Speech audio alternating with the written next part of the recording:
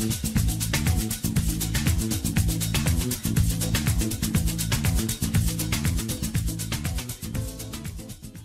BMW M3 is the pure definition of sporty luxuriousness in a four-door package. In standard form, the 3.0-liter inline-six under the hood delivers a cool 425 horsepower and 406 pound-feet of torque. Performance is on point, with 60 miles per hour coming in around 4.1 seconds and top speed well above 155 miles per hour if you remove the electric speed limited. Despite the fact that the M3 had just recently launched with an all-new body, it was also subjected to the mild facelift that the 3 Series lineup received for the 2016 model year. This facelift didn't bring much outside of some updated exterior light units, some new colors, and a few tweaks to the interior, but it was a nice surprise for a car that was still so new. With the M3 being such a popular car, BMW didn't waste any time coming up with a competition package for it.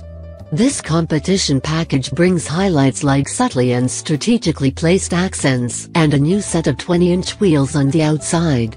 But the beauty of buying a BMW means that you can get with BMW individual and make your new car truly unique.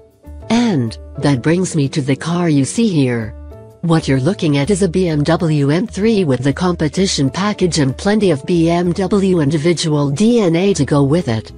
To start out, the car is finished in BMW individual Ferrari red and equipped with the M Performance aerodynamic kit. There's also M Performance carbon fiber mirrors, an Akrapovic Evolution exhaust system, and an Akrapovic carbon fiber diffuser in the rear.